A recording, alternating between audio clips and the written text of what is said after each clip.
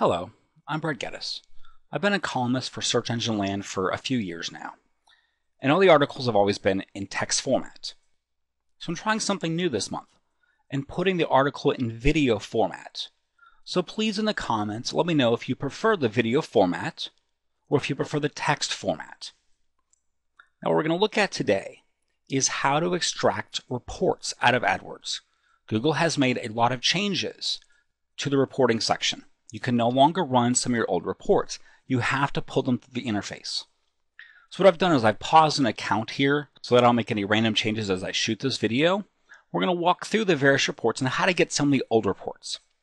So at a top level, you have your campaign screen. It gives you a snapshot of your campaigns. Now under the columns section, you can now choose what columns you want to be displayed. So if you want to run an invalid clicks report, you would have to choose it from this column first. If you want to run an impression share report, you choose competitive metrics. If you want to see your conversion data, then you choose your conversion metrics. And we'll save this. Now next, if we want to download this information, we can go to the download button. And we could create it right from here, which would have whatever data we're currently seeing. Or we can start to segment the data. So your most common segment is network or network with search partners. This would be Google's display network and search, and it breaks them out on different lines. Now the issue you're going to run into is, let's say we segment this by network and we create a report. When we look at this report, we'll see that our invalid clicks are 0.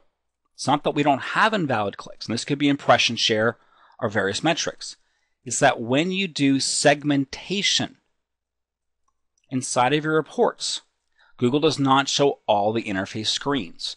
So if you run a report and it's 0, it's probably due to a segment. Now your most common segments, and these go for any of the reports, ad groups, your ad copy, your keywords, networks, which is the content campaign, and other items we'll get to in a moment, is you have network, which is searcher content. Network with search partners. This is content network, Google Network, and Google Search Partner Network. Click type. Now if you're just doing search, this is going to be text. However, you can see if it's a URL click, or if you're doing mobile advertising, you can see if it's a phone call. There's some other click types that exist. Device type is mobile or computer, so you can start to see what devices. You can easily segment your data on time frames, such as day, week, month, quarter, year, day of week, hour of day. It is useful to look at your data segmented by some of these time frames to see if you have different conversion rates or cost per actions during time frames. And you might want to use Google's ad scheduling to take advantage of time frames where you have better CPAs. Now the last bit for impression share is exact match impression, for whatever reason, is a segment right now. I've been assured by Google's team it will become a column in the future. It's not yet. Now next you have conversion action name and conversion tracking purpose. If you have multiple conversion types, you're tracking an email newsletter, and you're tracking a lead gen campaign, and you're tracking an e-commerce conversion, 3 different conversion types, you can choose conversion action name to segment your data. Now in the old world of running these reports, and this again is for ad copy, keywords, ad groups, etc., is you would have a column that listed your keyword and how many conversions you received for each conversion type, all on a single row, which made it very easy to figure out your value per click. One of my favorite metrics to work with from a bidding standpoint tells you what the value of a click is truly worth. In the new reports, what happens is each conversion item is a different row in your spreadsheet download. Basic performance columns like clicks, impressions will not be downloaded. So what happens then, if you want to get back to value per click and you have 3, 4, or 5 different conversion items, you need to make 2 reports. You need to make a first report that includes your basic performance data, such as clicks and cost. You make a second report that includes all your conversion items. Then you need to use VLOOKUP in Excel to recombine them. If you're not familiar with VLOOKUP, reference this article by Josh Dreiler. He's another search engine land columnist. Is your paid search account structure optimal? Middle of this column, he explains VLOOKUP, links to Microsoft's article, and has a video embedded here. So VLOOKUP is essential to use if you have multiple conversion types and recombining the data. If you have custom reports you're creating, maybe you make a keyword report every week that only includes quality score data. You can rename your report keyword quality score, and you can schedule it to be sent. In the old days, you could receive the file in your email that included your reporting data. Now, Google just sends a notification that it's available.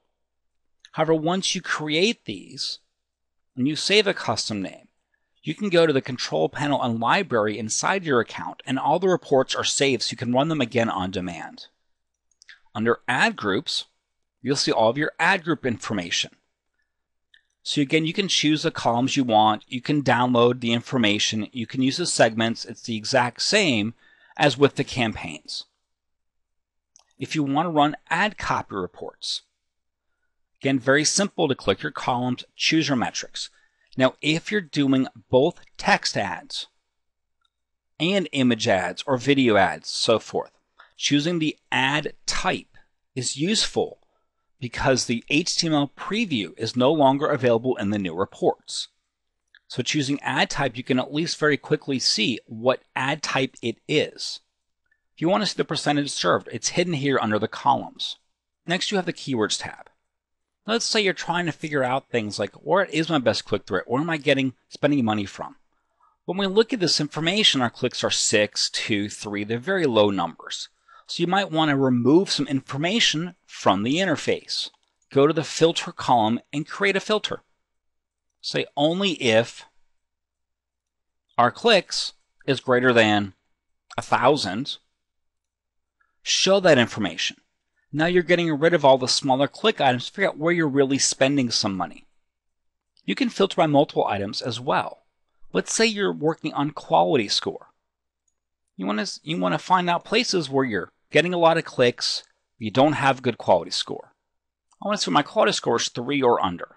So we apply this, and this account has no matching ones. Maybe make this a 4. Apply. All right, this account doesn't have many low quality scores. We go up to a 5, so forth. So you can save these filters. You can choose the default name, or you can even write your own name for this filter and apply it. Now, what's important, if you hit the close button, what happens is it closes the entire filter. So we're in a filter, you want to hit this little button instead to close the filter. Your filters are saved, so you can very quickly go back, and here's the filter we currently had enabled. We could open it, adjust it, reclose it again. So the Dimensions tab is where a lot of the old reports now exist. So it's very useful to look at your information by geography to see if you have different CPAs, cost per actions, in different geographies. It might be that certain areas you're doing very well, you want to increase your budget. Other areas you're not doing well, you want to write specific ads for that area. And unfortunately, with geographic reports and any report on the Dimensions tab, the filtering command doesn't exist. So when we look at things like cost per conversions and numbers of conversions, conversion rates, well, it's all 100% at 1. That doesn't mean much. So if you wanted to do filtering where you see only areas that have 4 or more conversions or 10 or more conversions, download the data first. Then in Excel, hit the filtering tab. Now we can go over to our conversions.